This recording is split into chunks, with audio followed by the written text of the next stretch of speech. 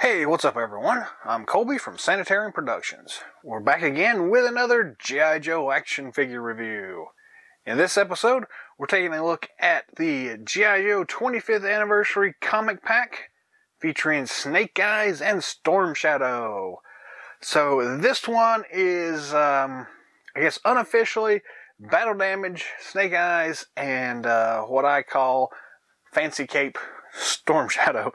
But pretty cool, very nice. It comes on the standard 25th Anniversary Comic Pack packaging here. You get the cool figures down here, the call-outs on the side, and the comic on the back side. Side has just the Cobra Ninja call-out, G.I. Joe Ninja call-out, UPC code, and on the back we have kind of what's included in the package here. So we do have the traditional 25th Anniversary G.I. Joe synopsis, and then it gives us a little bit of information about the actual included comic. This is actually a new comic written by Larry Hama, issue number 21B. So this takes place right after issue 21, which was the Silent Interlude comic. If you want to check out the actual figure review for that particular set, check our past videos. We just did one of those not too long ago. We have a couple of the other figure packs included in this wave. A Bad Day at the Circus with Tomax and Zabot, and A Day in the Life of Springfield with the Crimson Guard and the Cobra Officer. We also get a cool mail-in exclusive offer for Operation Rescue Doc, which we will be getting to at some point very soon, so stay tuned for that. But let's go ahead and get into this particular package and see what the figures are all about. Again, I have a tendency to rattle on a little bit, and these videos sometimes go a little bit long, so my goal today is to not quite be so long-winded with it, and to try to get this under, I don't know, I'm going to aim for 20 minutes, and we'll see how well that goes. Usually they go 20 to 30 minutes or something like that. So, anyways. We got the cut. We got the figures in the package here. We have the cool comic that slides out, and we have our insert. Very cool. We'll throw the packaging off to the side now. We're going to start here with the comic itself. Adjust the things a little bit here. Again, this is a new comic specifically for this set. Cool little advertisement for the 25th anniversary line there. Nice looking cover. Battle Damage, Snake Eyes, and he doesn't have his crazy fancy cape here, but there's Storm Shadow. We'll flip through this thing real quick. Gives us a synopsis of what happened in previous issues, and we got some new art here. Again, this one is also completely silent.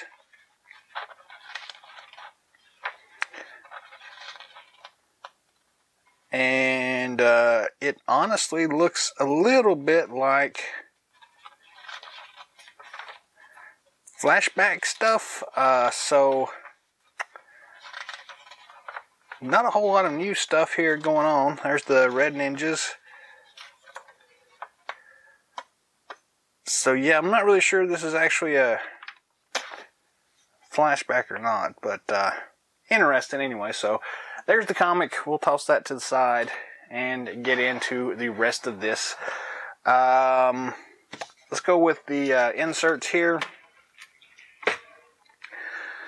Comes in a standard poly bag here with a little piece of tape. So let's slice that tape off, more or less, and see what we got here. Gotta make sure we get that little red sticker there for our mail-in rebates. So we do have the little red sticker there for the proof of purchase to add to our redemption certificate for Operation Rescue Doc. Very cool looking. I do miss these. Very nice though. Very cool. So there is that thing. You basically did 6 of these packages with the little sticker, and you got to mail that in for Doc. So we get 2 of our file cards here. One for Snake Eyes, one for Storm Shadow. They have the nice black backing on them. If I can get this up here, y'all can pause this to read through the bio if you want to. Very cool for Snake Eyes. Throw that to the side. And here is Storm Shadow. Pretty cool. Pretty standard stuff here. We also get this cool little insert thing for the packaging here, which isn't really useful to anything, so we're going to toss that away. But I do kind of like the art on it, so yeah, whatever. And now we got the actual figures, so let's go ahead and get them off their little bubble here, and then we'll zoom in and take a look at them individually. And yeah, so bear with me while I get these out. Make a little racket here. Oh, that one just jumped right out of there. So we have our Snake Eyes battle stand.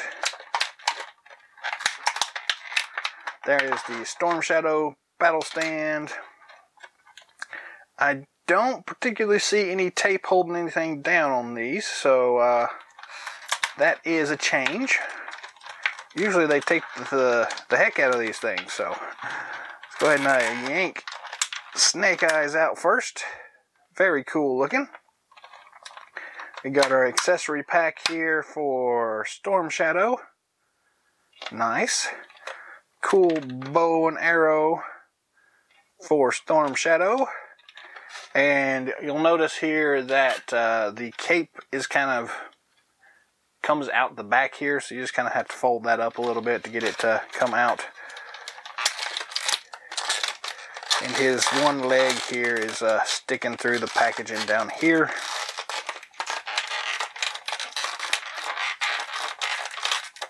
Come out.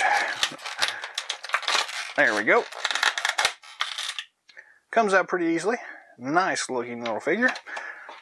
Packaging is done. We'll toss that to the side and let's zoom all the way in here. Where are we gonna go with it? And just kind of level this thing up just a hair. Slide that over. And that should do for what we're needing right now. Alright, so let's go and start, I guess, with Snake Eyes here. Well, actually, just look at both of these battle stands here. We get the traditional G.I. Joe raised logo. We have a single foot peg on the top there. Codename Snake Eyes, 2007 copyright. Very cool, pretty standard stuff. Storm Shadow has the raised Cobra logo and a single foot peg as well. Codename Storm Shadow, 2007 copyright. So, very nice. I do like the figure stands. Moving on to the figures themselves, accessory-wise. So if you recently watched the last video I put out, I think was the Silent Interlude comic pack with Snake Eyes and Storm Shadow. So this figure should look very similar. It has the exact same accessories. So we do have the single combat knife here for Snake Eyes. Not a lot of detail work going on. A little bit on the hilt. Got a little bit of flashing on that I'll have to pull off at some point. Nice metal blade. He does have a sheath on his side of his leg here for that knife to fit into. Slides in there just like that. Very nice, very secure. Don't have to risk it falling out and getting lost too badly, so that is nice. We also get his cool Uzi. Let's get that out of his hand. No crazy rubber bands this time around. But if you'll notice real close here, his hand is actually molded shut for some reason. I don't know if that is just because the plastic got done that way, or if they didn't clean it up or what, but it's definitely molded into that grip there, so that is interesting. The actual Uzi itself, pretty standard weapon here. Some nice details. Raise this up just a hair. A lot more detail than I actually thought here.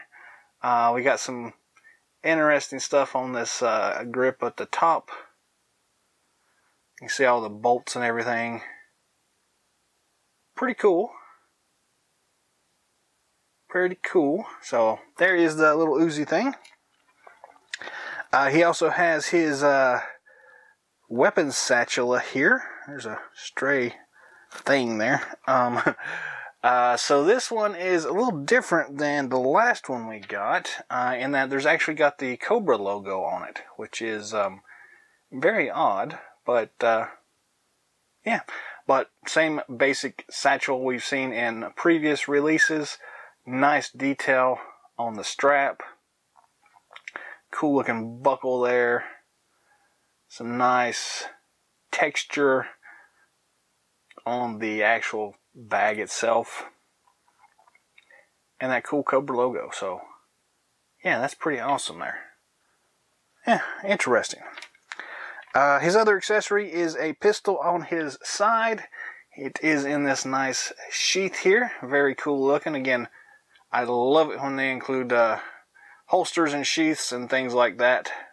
They keep everything secure. So, we got the pistol out. Kind of the standard handgun that we've seen for most of the G.I. Joe releases. Pretty nice. Again, some interesting detail there. So there is the handgun, and that's pretty much all the accessories we get for Mr. Snake Eyes here. I guess we're not going to count his web gear as an accessory. That's just, I guess you could. So, as opposed to that Silent Interlude figure that we got, this time it's basically the same figure. They've got some new tooling to show his battle damage on his torso and arms. But the rest of the figure is basically the same. Again, some very small, subtle changes to a couple of pieces showing these tears. But they've also done this in a kind of a more gray color. It was that weird midnight blue color in the last figure. So this one is more traditional color scheme for Snake Eyes here. It looks really nice. I like it a lot. It actually works pretty well here. As far as the details go, he's got that original Commando hood, face mask with the non-silverized goggles. His traditional web gear with that green grenade on there. You can see his Arashikage clan symbol there on his forearm. Some very nice detail again with the tearing of his uniform. Cool texture on his web gear. Lots of pouches. Lots of cool stuff going on there. Kind of the standard lower body. Couple of pouches, that cool knife sheath. Regular kind of combat boots there. Very cool looking though. Nice tread on them. Some cool patterns and everything. More pouches on his side there. Just really a nice figure here. As far as the articulation goes, the head does spin 360 degrees. We get plenty of up and down motion, side to side, head tilt. Everything is good there. Standard ball and swivel at the shoulder joints. Standard ball and swivel at the elbow joints.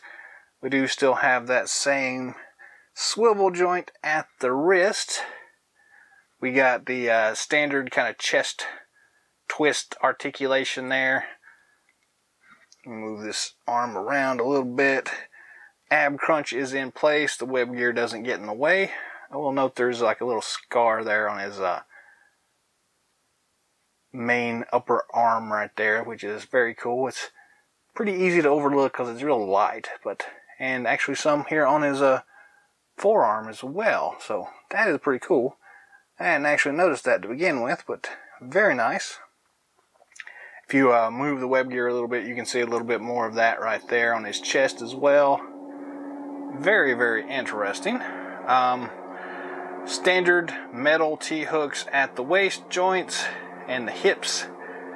Full front motion, about there, back motion, full side to side.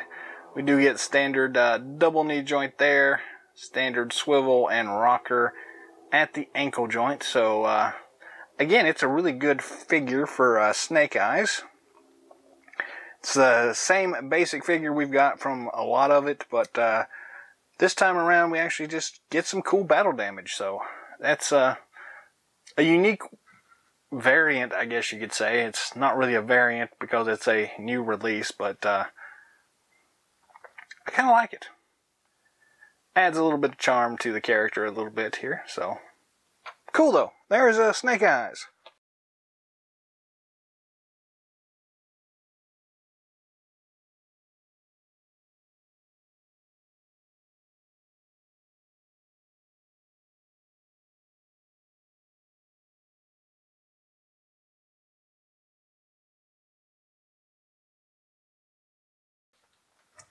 Moving on to Storm Shadow here. Let's start with his bow and arrow. So this is a molded open bow with this cool bright yellow arrow.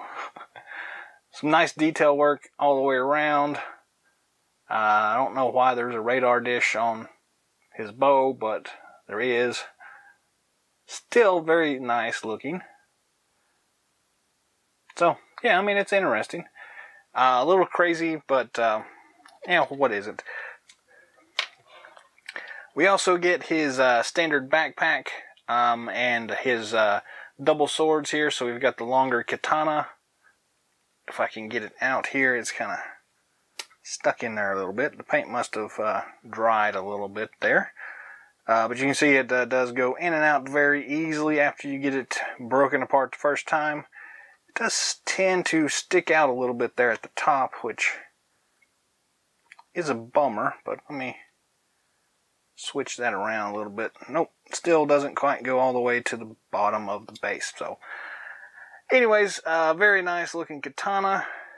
It's the same sword we have seen in other releases here. We do have, if we can get it to focus here, that Arashikage clan symbol on the blade there. This one is done in a nice, well, it's an odd kind of sky blue. So, same as the bow there, but kind of interesting. What makes it a little bit different anyways. Our smaller short sword here, I can never get it right, wasabi or something to that effect. Same basic blade design. It does also have that little detail on the blade itself for the Arashikage clan symbol. Some nice wrapping effects there on the hilt as well. Very cool. It also just slides into the backpack like that. It does fit a little bit better. You don't see the exposed blade on that one, which is odd. The other odd thing about this one is they've colored the quiver on the pack here. It's that kind of midnight blue that was in the previous release. I don't know why they did that. I would have thought it would have been the same color as like the hilt of the swords, but you know, whatever. Still looks very cool, very interesting. The actual belt itself has the same details we're used to seeing. They did not paint the buckle on this one. Just a plain sculpting detail though, but very nice looking. Nice leather punch holes and things like that. So very cool. And that does just slide over. You generally have to take the head off in order to get it to pop on there, so I'm not going to bother with it right now, but just kind of slides over his shoulder. Another accessory he does have is here in his belt. He's got this cool little dagger here that is removable, which is nice. So, same basic color scheme there, that weird bluish color. detail in the hilt, but not in the blade itself, so still very nice though. The throw-in stars don't remove, so you're kind of stuck with them molded on, but I do like having that dagger as removable. That is very cool. And it just slides right in there, like so. Looks very nice, very cool. I'm going to count his cape as his other accessory here. It's a nice cloth cape. It is removable. You just kind of move it around and it pops off his head, but it's a very cool looking cape there. I'm going to stick it back on here for a moment here. Pretty cool. It's kind of like a Jedi cape, sort of, but you can kind of fold it around him however you want to, and it's got a nice, rich kind of crimson color. Very cool. Fits very nicely. It does mostly match with the color of his hood underneath there, so that is pretty cool. Again, you can just pop that hood off and you're good to go with the actual standard figure here. So let's go ahead and look at him while we're here. It uses the same basic body shape that we have seen in previous Storm Shadow releases. He's got some weird coloring issues here on his shoulder. I don't know how well this is going to show up. Let me dial this down a little bit. It kind of looked like it's just paint that's bled in there. So I don't know if that's an actual paint effect or if that is something else. But looking at the cover, I don't see anything that kind of hints at that. So I don't know. So if anybody knows for sure, or if it's just this particular figure, let me know that. But I mean, it could be just like blood or something, I guess. So, or meant to be blood, not necessarily actual blood, just so that you are aware. But he does have a new head sculpt here with that nice hooded version. I do like that quite a bit. Nice face sculpt though, but I like that hood. Nice folds all the way around. Past the hood, it is the same kind of regular body that we have seen in previous issued figures. So all the details are basically the same. It is kind of an off-white color this time, so kind of a cream colored. So it's not like dead white like we have seen. So like his actual face mask is actual white, like bone white. But this is more of a cream color. And he does have the nice kind of crimson highlights on his belt, his forearm wrappings, and his shin guard things there. Of note is also this, they've kind of painted his flip-flops. I don't know what you call them, but they haven't traditionally done that, so it's an interesting take on these anyways. Nice little extra detail there. Got a little bit of paint thing going on right there, but not too bad. As far as articulation goes, the head does spin 360 degrees. Plenty, well, some up and down motion.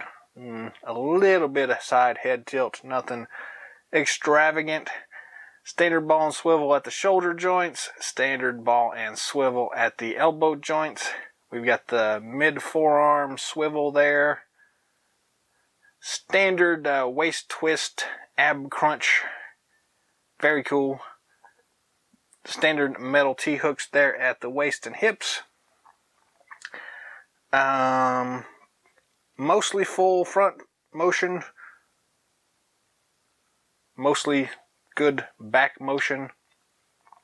Really good side to side. We do get a double knee joint there. And we get the standard swivel rocker combo there at the ankle joint. So yeah, I like the color scheme on this guy. That kind of crimson color and off-white definitely sets it apart from other Storm Shadow figures. And it looks really good, to be honest with you.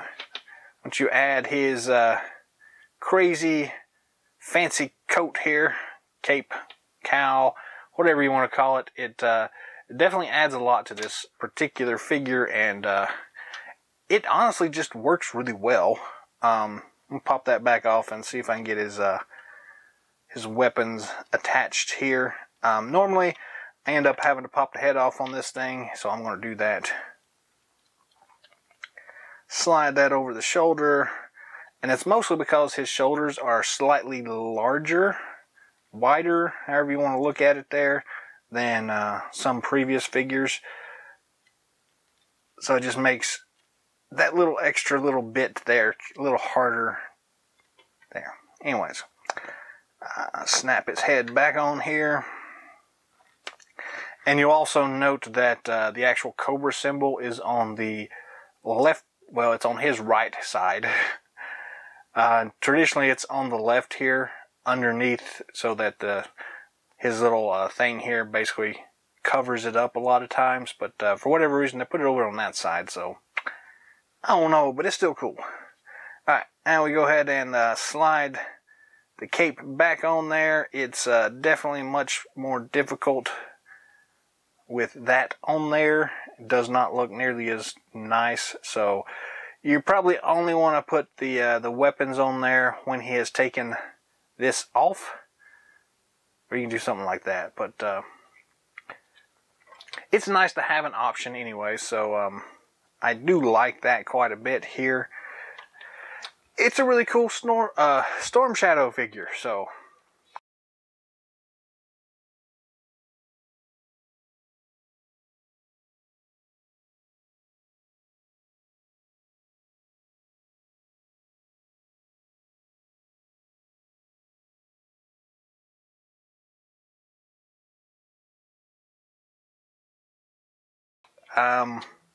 yeah, I'm really digging it. So this particular set is, again, fairly easy to come by. It's not really demanding a lot of premium price right now or anything like that. So I would actually definitely recommend picking this one up. The Storm Shadow figure, I think, is worth it because it seems like a unique version of the figure, and I really like that. The Snake Eyes figure is also very cool. I do like the battle damage on him, but he just isn't quite as cool as the Storm Shadow figure. So that's my opinion anyways. You can do with that what you will, but again, fairly easy to get these things, so you may want to look at picking them up loose if you don't want both of them, but I like them both.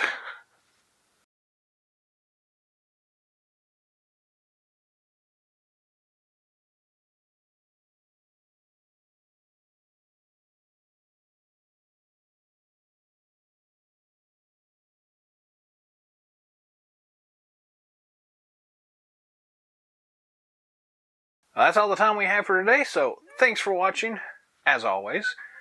If you haven't already, feel free to subscribe to the channel. Like, share, subscribe, all that good stuff. Drop some comments down below and let us know what you think of this comic 2-pack featuring Battle Damaged, Snake Eyes, and Fancy Cape, Storm Shadow.